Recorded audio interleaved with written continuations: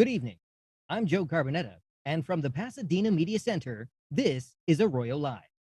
Our program is produced by Pasadena Media to help enrich our community through informative and meaningful conversation. Remember, you can share your questions or comments with us anytime at Arroyo Live at pasadenamedia.org.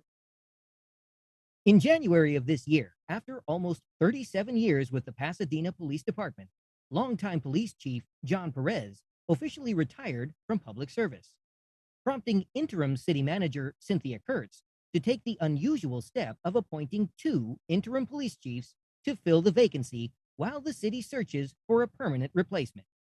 The first interim chief, formerly Assistant Chief Cheryl Moody, served in the position from January 6th of this year until May 2nd, after which she too announced her retirement following a distinguished 30-year career. Enter Jason Clawson.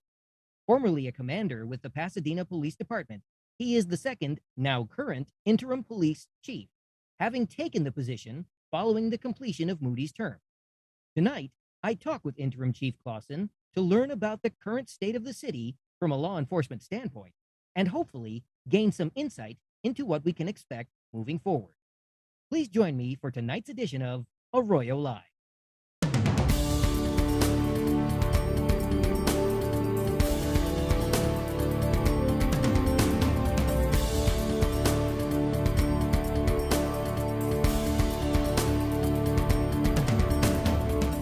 Tonight, I'm joined by Pasadena Police Department Public Information Officer, Lieutenant Marcia Taglioretti, and Interim Police Chief Jason Clawson. Welcome both of you to the show tonight. Hello, Joe. I'd like to start out by asking simply about yourselves and your positions. I'm hoping that you might each in turn take a moment to tell our viewers at home a little bit about yourselves.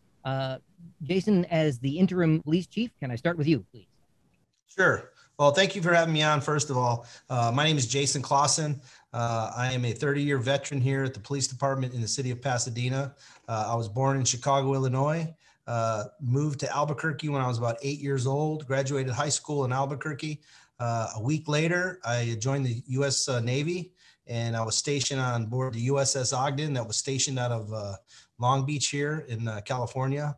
I was a firefighter, and while in the Navy, I traveled the world twice and was involved in the Exxon Valdez oil spill cleanup efforts back in the late 80s.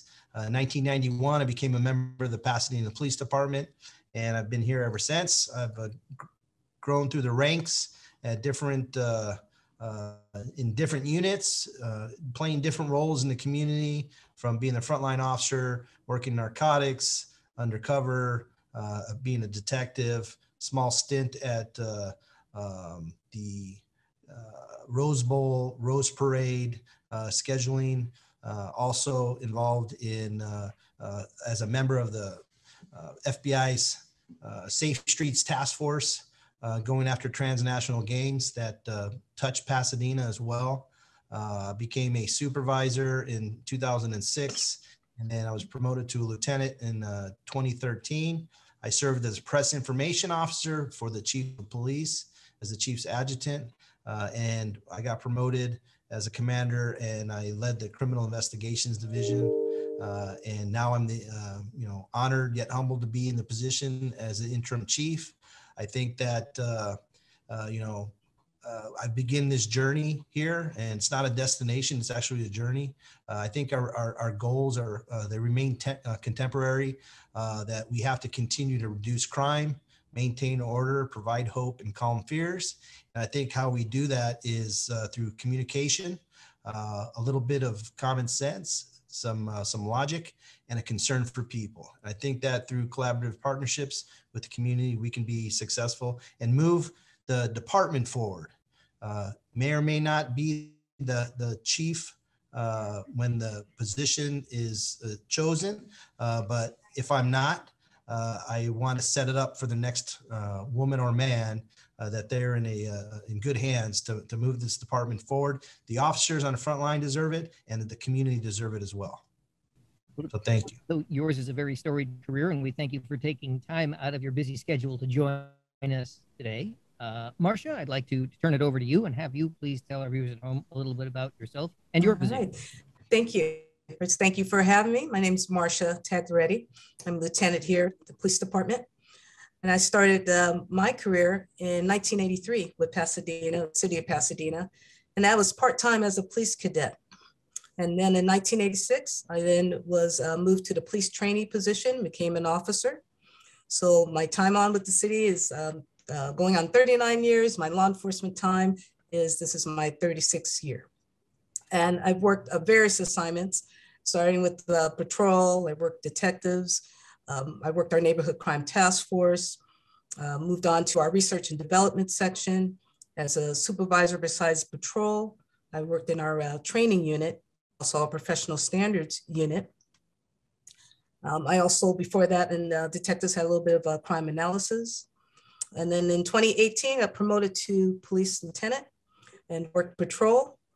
And matter of fact, I left patrol, been in this position, the PIO position, since May 9th is when I started. I was in patrol prior since 2018, so about 4 years. And I mainly supervised our formerly, which was our Northwest service area in Pasadena. So I'm now the department's PIO, and I put in for the position. Very pleased to be here and looking forward to the challenge. Well, again, thank you both for being here this afternoon. I know that you both have very, very busy schedules, and so we really appreciate you taking the time to talk with us and our viewers at home. Before we get in a little deeper to your positions and the work that you do, I would like to take the opportunity to ask, and especially as you both have had quite a bit of time with the Pasadena Police Department in various capacities over the years, what would you sum up the status of the city currently from a law enforcement standpoint? And Jason, as the chief or interim chief, I'd like to begin with you. Yeah, I think that there's strong societal expectations on law enforcement. We have to operate on high standards every day. Be professional, civility, be fair, be impartial, and I think that there's levels of transparency that needs to be shown too. And I think that these are expectations by anybody. But at some times or some point, we, the police, have to confront people who are angry, under the influence, violent, mentally impaired, or may think that the police's authority don't relate to them. So we have to be in these situations and provide our lawful influence. Sometimes it's by mere presence. Sometimes it's going hands-on to take somebody into custody. And we need to be balanced. We need to know that, or people need to know that we, the police, are here. And I learned a long time ago from a woman in the community who told me, it was right after a shooting, and God forbid nobody was hit by this shooting, but she said that the police were there immediately, but all they did was drive by the scene. We drove by the scene looking for the suspect who was involved in this crime. And she says that was the wrong thing to do, because we knew that we were safe when the police showed up, but we didn't feel safe. We wanted you guys out of your cars, in the area with us, walking with us, talking to us. And she really, gave me another understanding of what, the public expectation is, the community engagement, the value of our relationships. And I've learned over the years, I've always said that I'm a student of this profession, that we have community partners. We need to have community enrichment. We need to have engagement strategies. And I think that, over the years, as a student of our profession, we need to learn how to do things better. And these are like fine little nuggets. And I've written a lot of stuff down. I'm looking at community engagement strategies as we move. Again, I'm the interim chief, so I'm trying to move the department forward right now. And if I become the chief, that's great. More strategies will come out. And there's a lot of stuff that we're doing right now that we need to expand on. So I think that policing is a must. Police need to be in our communities, building relationships, walking the streets, engaging with business partners, with the people in the parks, and develop these relationships. A lot of times people want access to the police department, and a simple phone call or calling somebody back in a timely manner is sometimes all people are asking for. But, as we move forward, we got to continue to build trust, look at our policies and change our policies if they're not working. Think about technology, our social media, officers training, the education of officers, and wellness on how the officers themselves are doing, because they're out in the community and they're dealing with trauma all day long on different levels, as well as community members who are suffering as being a victim or arrested, or a family member was taken away or hospitalized. So that, again, those are big things to look at, and it's every single day. When I come into work, I know that something is going to happen today, that, my skill sets, I think that as the interim chief, I take a job interview every day. Anytime I'm talking to people, these are my talking points. These are my telling points. This is what I expect from me. This is what I expect from the community, and hold me accountable if need be. And I think that, again, working together, the value of relationships will go a long way, just not in life, but, on the job and outside the job. And I think that there's a lot of people that are in the community today that, value not just my friendship, but I'll listen, I'll stop and I'll listen. And people will tell us certain things, how they don't like things. And we've gone and we've fixed it, or we've changed the way we do business. So I think that's one of my goals. And overridingly, as I end my little speech here, is that I know that my job is to prepare the next man or woman for my job and for the jobs of being supervisors in our organization. We have to give them the right tool set and the know-how, how to become great leaders, how to do community engagement, how to create community initiatives. And it's sometimes as simply as showing up at a scene, showing up at someone's house, doing some prevention, intervention, and enforcement when needed. So I think that's a huge balance that we have to navigate as police officers every day, letting the people know, hey, we're here and we're here to help you. Well, when we turn on the news at night, open a newspaper, any place that you get information from, it seems that there is a wave of criminal activity that is taking over not only here in Southern California, but really across the nation. Certainly, we've seen some very, very unfortunately large crimes, the mass shootings, but more locally, we've seen a lot of smash and grabs. We've seen a lot of home invasions, and of course, a lot of this taking place in LA County in general. But to bring it very local, is Pasadena experiencing any type of a crime problem right now? Are we seeing similar escalations of violence within the city here in Pasadena? And I asked this question to both of you. Marcia, you mentioned that you were in enforcement just a few days ago before taking over as the public information officer. What would you say is the current status of the city? Question. Currently, I know May got busy or challenging for us as far as some of our violent crimes, as far as the shootings that we had. But again, part of our prevention, intervention, enforcement is the violence reduction effort that we put forth. And that is additional officers that we have out in the field, and they're working prime areas where we've had incidents of these high crime. So that's definitely one thing that we make sure that we keep going. I think just to touch on that too, is that there are two levels of concern that I have, and it's with simple assaults that happen in our community and domestic violence. Simple assaults we can address by, being out and being present at high crime areas, let's say.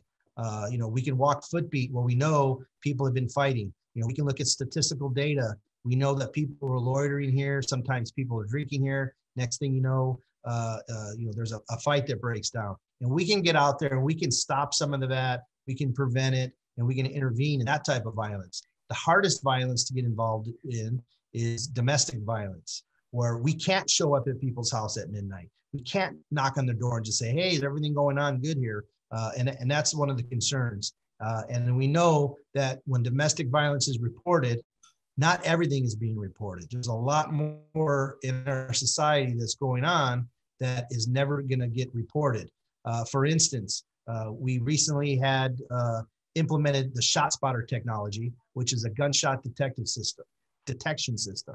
It went live on February 9th. Since that time, we've probably gotten about, I would say, between 35 and 40 alerts where gunfire was detected in our neighborhood. It's detected by artificial intelligence and then by somebody at the company listening to the data and then instantaneously sending it to the police, so we respond. Of all of those cases, of all the alerts, we've probably had at least 25 documented shootings where either somebody was hit by gunfire, a house was hit, a car was hit, or there was projectiles or shell cases left at the crime scene. But as we did our initial analysis of this data, we know that only 80% of these calls, or excuse me, only 20% of these calls were reported by a community member. So we know that 80% of the calls are not being reported. And when we do door knocks or talk to people, they say that, oh, we heard gunfire, but we didn't know where it was coming from, so I decided not to call. Or, oh, somebody else will call. And so that was the thing that, so before we had this detection system, I'm sure we missed out on a lot of incidents that we could have intervened or, been on scene to help save somebody's life who'd been shot. There was an instance where on Lake Avenue, there was one round was detected, like one gunshot was detected by the system, and the cops were there instantly. And when they got out of their car, there was 3 guys standing around, and there was a gun on the ground. And then when they got detained, there was, another one of the subject was in possession of a firearm as well. So luckily, we got those guns out of off the streets. These 3 gentlemen are going to end up paying, the price for what ends up happening to them in the court systems. But we watch and we look at trends. We mine data. We mine our own data. Again, we're students of the profession. We need to do a better job. And if we can prevent and intervene, then we're not going to have to enforce that much. I think that the community too, we have to develop initiatives to improve quality of life and, increase community dependency or less dependency on the police to solve community problems. Well, you mentioned that since the shot spotter system has come online, you are now aware of 80% more of these gun violence incidents than were being reported previously. But is this 80% increase unexpected or something you always suspected? And are you concerned about it? Well, we've always known that, officers will hear gunfire sometimes, but you're out in the street at midnight and the gunfire is reverberating through the neighborhood. You can never sometimes know where this actually happened. So yeah, we know gunfire was occurred. Nobody's calling. We check the local hospitals. Nobody's showing up with gunshot wounds. And maybe somebody might call a day or 2 later and say, hey, I have a bullet in my car or in my house. So I knew that it would increase our response, but the technology is very good to where it basically pinpoints on a map where the gunfire is being reported. And that was one of the things where we would have an incident, 6 callers would call, and they would all tell us different things where they thought the gunfire occurred. So I think one of our first alerts, we knew that 1 round was fired, and it was right here at the corner of this street. And sure enough, the cops went right where they were supposed to, and there was 1 shell casing on the ground. But there was no victims. There was nobody there to report it. Maybe somebody shot a gun in the air. Again, we don't know. So despite the seemingly dramatic increase in actual reportable numbers, you don't suspect there's been a significant increase in actual crime. It's just that you're now becoming aware of what's been going on within the city. Firing a gun in Pasadena is a crime alone. You don't need a victim. And God forbid we have any victims. 1 shooting is 1 shooting too many in Pasadena. But I think, again, this system will help us pinpoint where things occur, but also get us to the scene to maybe save somebody's life who's suffering, that if we can't find them and 2 minutes go by, they may die, versus us being able to render aid and or summon the paramedics to assist. Well, switching gears just slightly, earlier in your responses, you mentioned twice that you feel that as the interim police chief, your ultimate priority is to get the position ready for whomever takes over. And you have mentioned that if it is you, I believe was the phrase you used. So, if I may ask, are you in the running? Do you desire to become the permanently installed chief of police here in Pasadena? Well, they launched a national search at the beginning of June.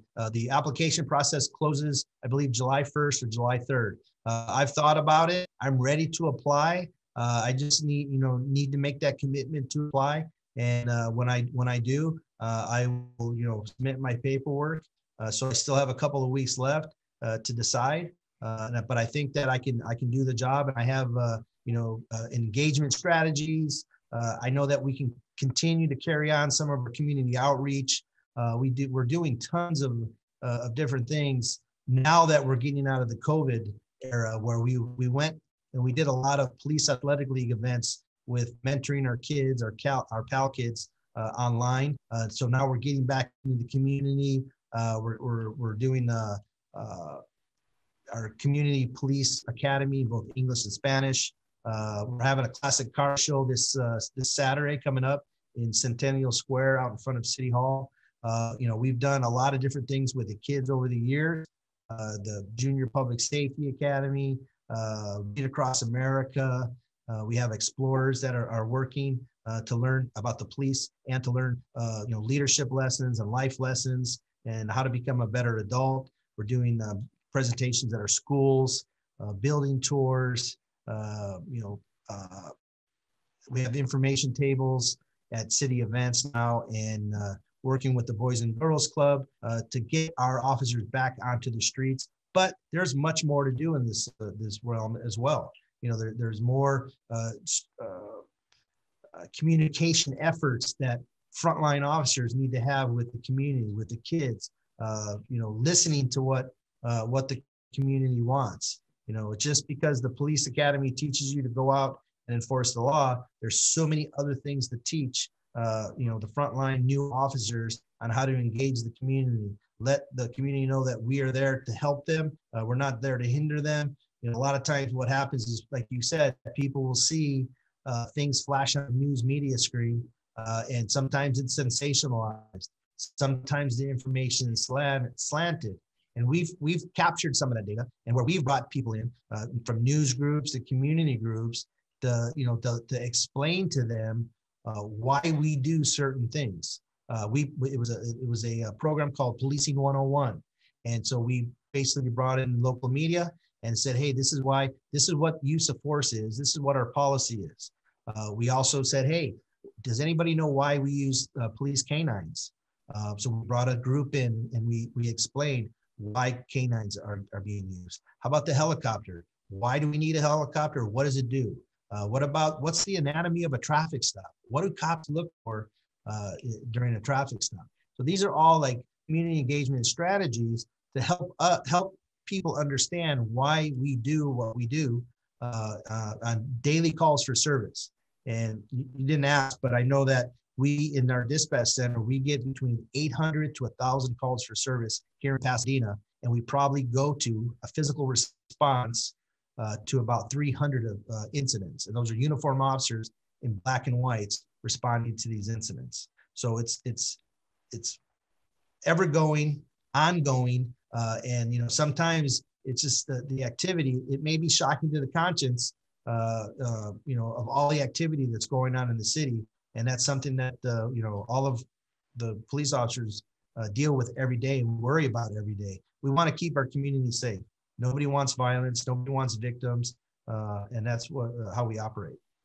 Well, you mentioned that the search for a permanent chief is ongoing, and perhaps actually in the very beginning stages. And you personally haven't made a firm commitment whether you want to see the permanent position, but you are the interim police chief. What do you bring to the city now and would continue to bring if you become the permanent police chief? I think that, the relationships that I built over the years, the institutional knowledge of where we were and where we've come from and how we're moving forward and why we need move forward. We need to have relationships and dialogues with community members. We need to listen to their concerns. And if need be, we need to change our policies, our practices to get better engaged with the community. We all know that one critical incident can derail and or leave a long-lasting negative impact on an organization. But we can survive these encounters and move the department forward to let people know that, hey, the police are human beings. They act just like the rest of us. We want to be humanize who we are and what we do. And one thing, when I took the job, and I wrote an email to my whole department and said, one of my main goals is I strive to maintain my empathy. And that's what I will continue saying, that walk in the shoes of others, be in the community where there's like a death just occurred or a huge fight and there's broken glass and there's crime scene tape. These are the things that we need to connect with the community, not forget that I'm the police chief, but something's happening that's affecting lives of others in the community, but also the lives of my officers who may have seen a tragic event, may have seen a deceased baby or somebody that was killed in a car accident. And we all process information differently. And I think it's we need to find a better balance. And we've initiated a wellness unit to deal with officer wellness, but also community wellness too, by connecting the people who are most in need with the resources that can help them. Marcia, as the public information officer, you are very much the public face of the police department. And I know you mentioned that you're pretty early in your term in this position, having begun just in May. But what is your perception of the department's perception in the public eye right now? Yep. First off, I know that our department has a very good, strong relationship with the media. And I think it's important for me, being selected as the new PIO, to make sure that we keep that relationship. And by doing so is being transparent and making sure, as far as that, any requests that come forth, do the best as far as to accommodate the needs of the media, knowing that obviously there are deadlines and requirements that they have. We also want to make sure that information we're putting out is definitely accurate, and current. One thing fortunate that I have is that predecessors before me, I have two of them that I currently work with, as Chief Clawson, former PIO, as well as one of our newly promoted commanders, William Versafi. So that's definitely an asset for me as far as being in this position. Chief Clawson, are there issues that you see as needing attention, either in the city or within the department? And is there an agenda for addressing those issues? I think some of the issues are concerns with the community, and several people have voiced their opinions and made tweets on social media.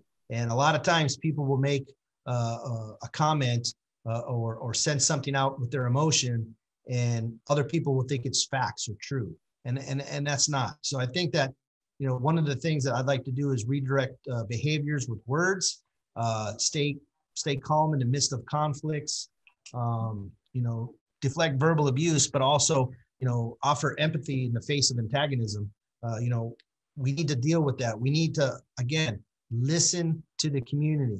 We don't have to, change everything, or we don't have to take their recommendations, but we have to listen, and we have to, better educate ourselves. And in the areas where we can change things, we will, and I know that's a fact, because we have done it, and we are doing it. We now have the Police Oversight Commission, and we're listening to them, and we're talking with the independent auditor about some things that he would like to see. And we're going to work through those issues, those problems, and come to the best conclusion for not just our officers, but for the community alike. Well, turning our attention back to the upswing in crime, particularly in LA County, a relatively local area. we have certainly heard a lot about the LA District Attorney, George Gascon, and his lenient policies on criminal activities. Is that affecting your job specifically in a negative way? Is it making police work more difficult? Are we seeing an increase in crime as a result of that? What are your thoughts and your feelings on that? And my thoughts are he makes business decisions, and he is on the judicial side of the justice system. The police are on the enforcement side of the judicial system. And the role of my officers is to enforce the law. How it's interpreted, what punishment occurs, that has nothing to do with what our outcome should be. But we need to continue arresting the people that are committing the crimes. And if we put them in jail and they go to jail for a year, that's the decision to the courts. If they get out that night, again, that's the decision to the courts. I know for a fact that we have arrested one guy 4 times in one day. And this was several years ago. This is before any leadership changes. But again, these are challenges that the frontline officers, sometimes they'll sigh and say, "What are we doing out here? Why are we doing this?" They're out there, they're engaging with community members who may be, affecting the quality of life by urinating or defecating or vandalizing someone's house. We take the perpetrator to jail, they get a citation, and then they get released, and they're out there again doing the crime over and over again. So I can't blame anyone or any system on what's increasing crime, other than our officers need to continue to address crime the best they can. It doesn't matter if one person is taken off the street and charged with a million different things. There's going to be another issue, and we have to be ready to face that person and that issue. But again, there's other ways we can do things where we don't always have to arrest somebody. We need to do proactive work to prevent these incidents from occurring, such as human beings. I've said jokingly that human beings are lazy. We are. We don't lock our side gate. We don't go to we go to the market sometimes. We don't set our alarm panels because we think, oh, it's never going to happen to us. But guess what? That's when it happens, where someone's going to break into your house. So I think that if we take a more proactive stance to protect ourselves, our property, our family from people that want to do harm, they want to take something from us. We, again, every day, it's hard being an adult. I had the same conversation with my kid the other day. It's what I told her, because she's 19, I said, welcome to the adult world. You're going to have different issues now that you're an adult than you did as a kid. And part of it is personal safety. And your personal safety boils down to personal responsibility. And if you're responsible for yourself, you will take proactive steps to not be a victim, to not be in an area where you shouldn't be, not be, out by yourself at night at a certain time, because bad things can happen. So I think that if we can take a better proactive stance, as a community, getting to know your neighbors. And I tell a story how when I moved into my house, I didn't want to know my neighbors because I think that they would think I was a police officer, or no, I was a police officer, and knock on my door at all hours of the night trying to help whatever their issues were. But about 2 years after I moved into my neighborhood, I talked to my neighbor and gave my number. And about a year later, he called me one day while I was at work, and he said, "Hey, is he at home?" I said, "No." He said, "You need to get home because basically my water heater broke. It flooded out my garage. And if it wasn't for him, I think he would have probably called the fire department, but that water would have came into my house." So based on my own ignorance, I learned that, I need to know my neighbor. And then the next day, I basically was talking to my different neighbors, gave my cell phone numbers. And, again, we're at the end of the day, we're a community. If I walked out of my house in the morning, I usually take a couple seconds, 30 seconds, look at the curb, look around. Hey, is there any cars out of place? Anybody around that shouldn't be here? And if I saw, let's say, somebody in an orange vest walking down the side of my neighbor's house, I think I'll pick up the phone and say, "Hey, are you having work done, cable guy?" And, "Oh, no, you're not? Well, somebody's at your house. So maybe it could be a burglary crew breaking in." And then goes to the next step of Ring doorbells and security cameras and license plate readers. These are all things that protect us from being victims of crime.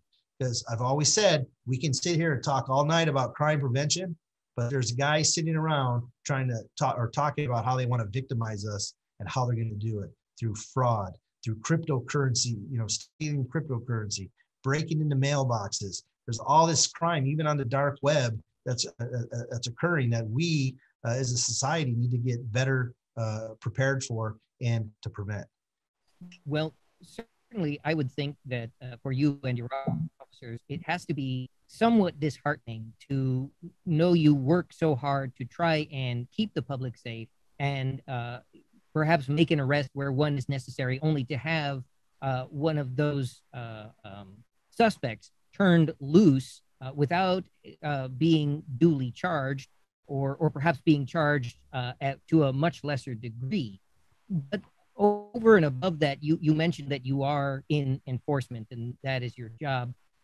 Is it an unrealistic expectation for the average citizen to want to walk around and not have to worry about being hyper vigilant about all of the terrible things that could befall them simply walking out their front door?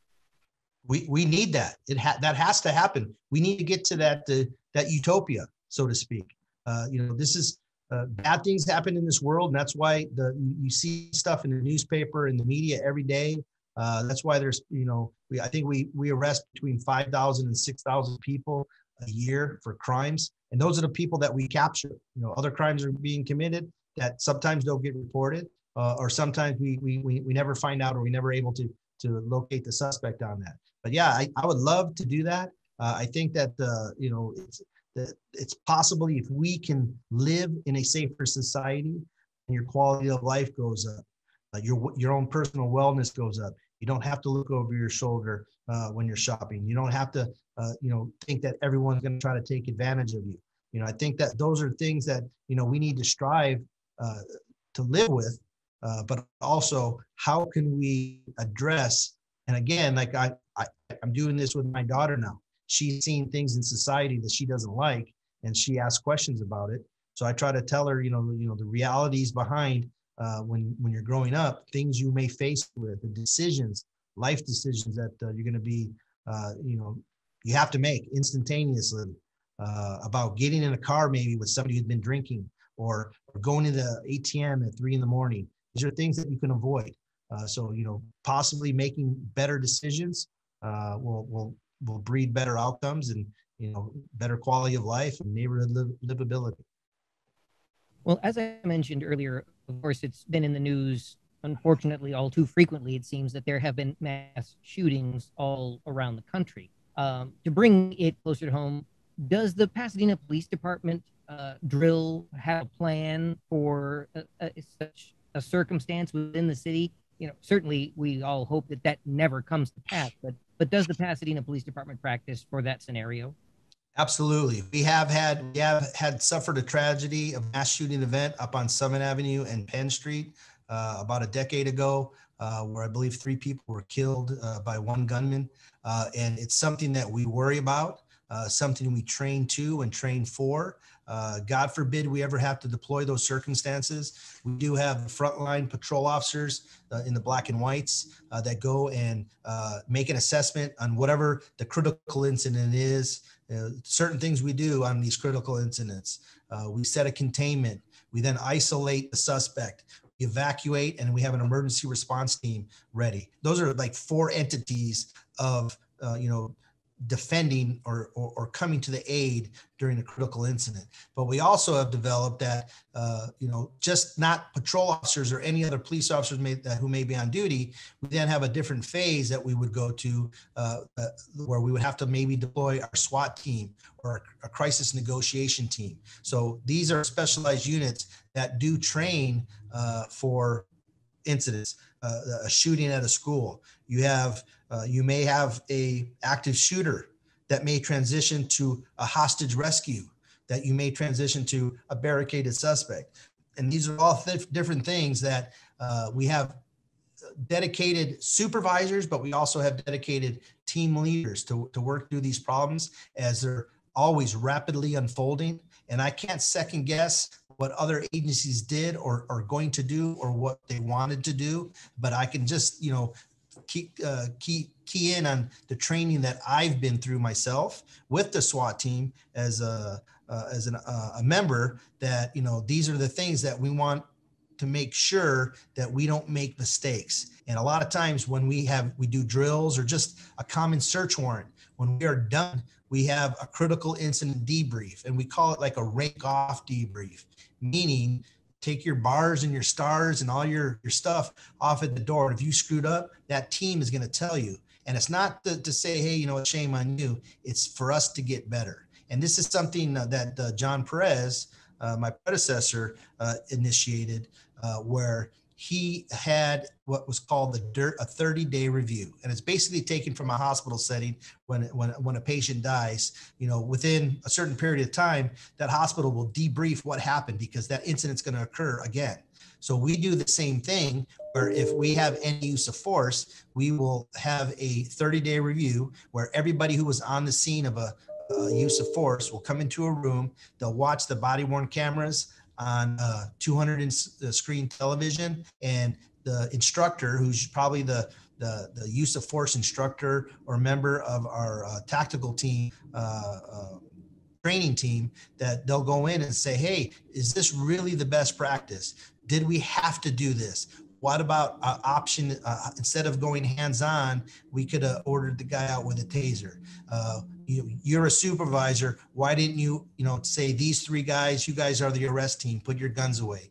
You two guys, you guys have pepper spray and a less lethal device. You two guys, have your guns out just in case something happens. So these are things that we do, again, to be better at tonight, because that same incident is going to happen tonight. And we did have an incident where an officer was putting on his rubber gloves one time, and a subject turned around. He had a knife in his hand, but not out. But, the question came to everybody's mind: have we, the police, ever trained with using or shooting our guns with rubber gloves on? And how does it feel? And is there a different hold? And so the very next day, the chief at the time, we had guys up at the range, and we were practicing this. We were trying to navigate this. So we have these 30-day reviews, and we've gone through like a use of force continuum. It's our critical performance unit that we have a sergeant that's in charge of it. He conducts the 30-day reviews. We also have gone to more of a judo-based training component where we wanted to eliminate our punches and kicks when we're confronted with a subject who's violent. So judo is, basically, it's jujitsu, not judo. We're in a studio, and, I think jujitsu stands for gentle art, and it's more of a control situation versus, punches and strikes and kicks. So we want to be able to grab somebody and like pin them down and hold them down and not use force on them while we take them into custody and or get more units involved to put somebody in handcuffs who may be violent, under the influence of drugs or alcohol, or just doesn't want to go in the program. And the last thing is that we've also done is we have digital platforms where we're having officers review body worn camera footage, and you have to pay attention because the video might stop and say, what street are you on? Where's your best cover and concealment? How many suspects were broadcast in what you just heard like 2 minutes earlier? So it really gets to people's critical decision making, and that's what we're trying to achieve. Right now, our uses of force are very low, and I think it's based upon all of the things that we have implemented to again have officers think on their feet, think of options, think of waiting versus just going in and putting hands on somebody. So at the end of the day, we want a cooperation, and if everybody cooperated with us, we would never use force on anyone. Well, a moment ago in your response, you mentioned the use of the body-worn cameras. Those were only recently approved last year. So how has the deployment or the rollout of those body cams gone, and how effective is the program? Well, we've actually implemented them in 2018. So people have been accustomed to utilizing them.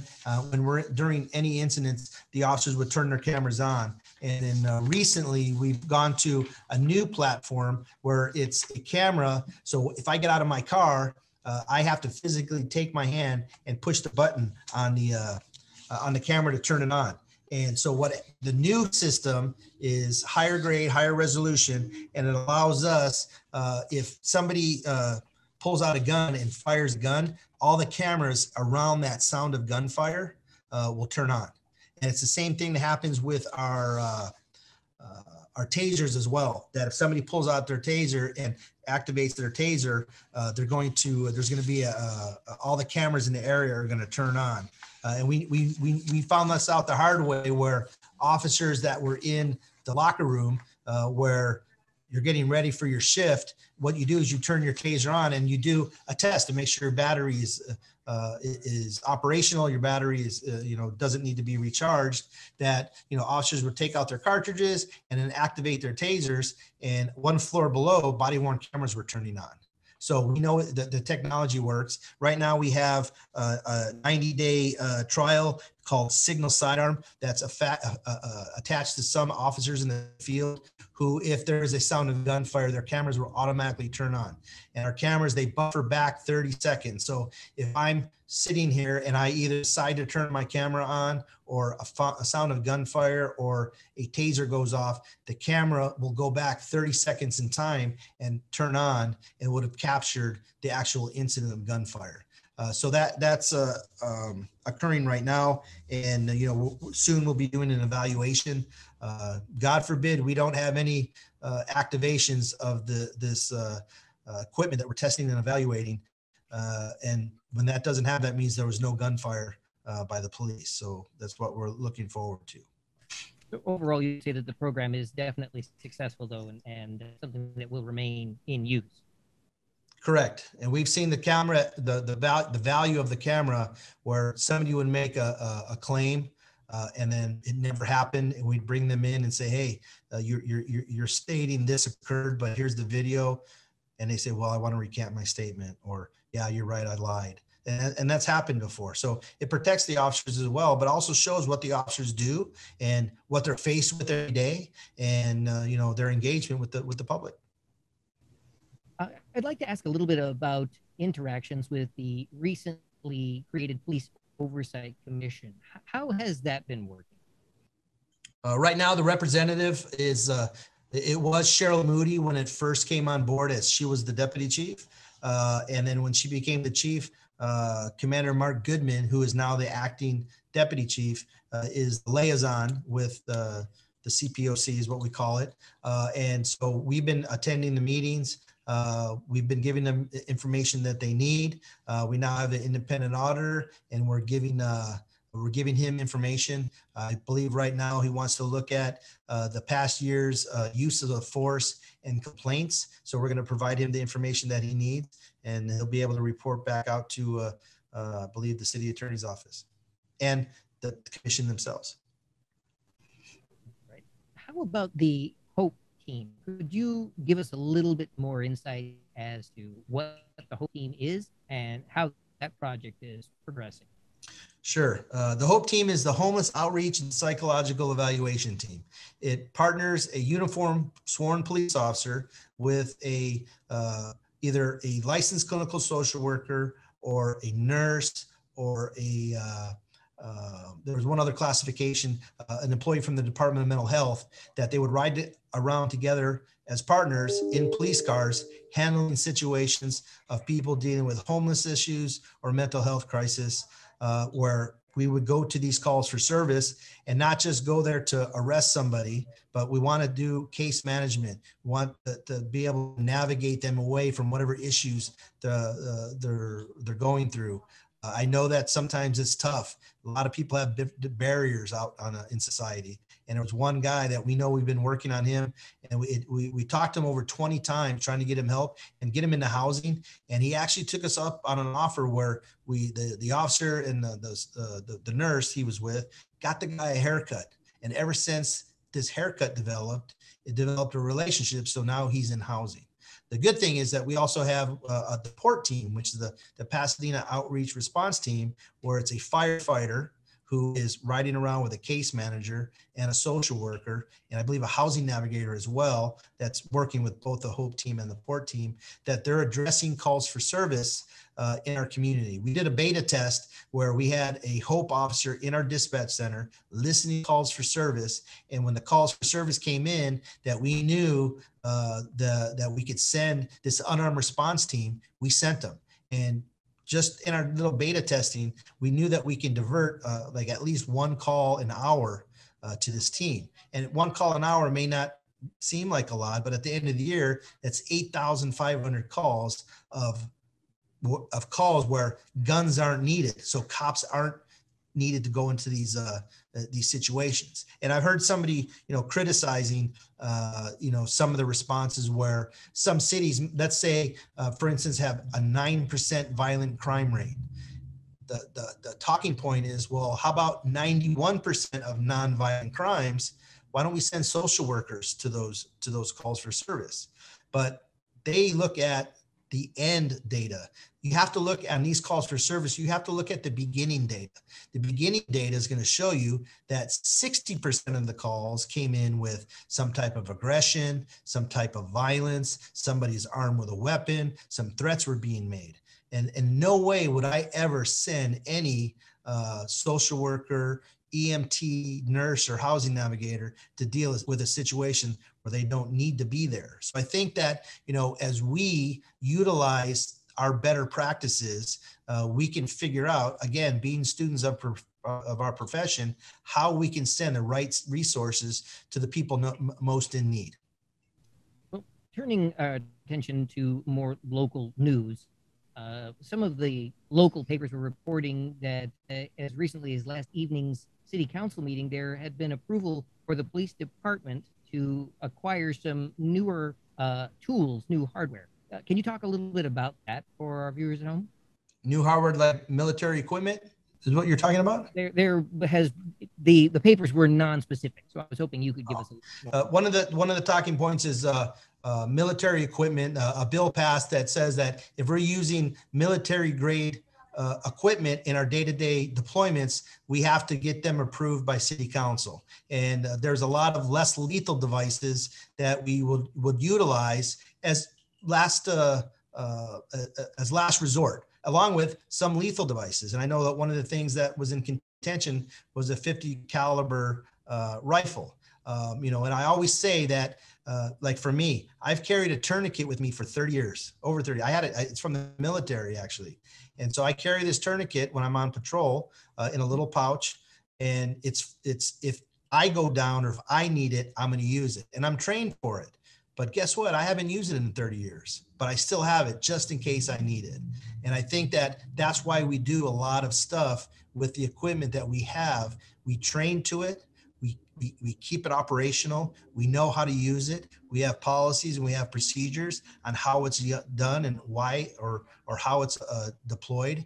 But some of this equipment, we showed pictures of all the stuff we have, and we could use it during operational needs to stop something from occurring, to utilize it to stop a threat.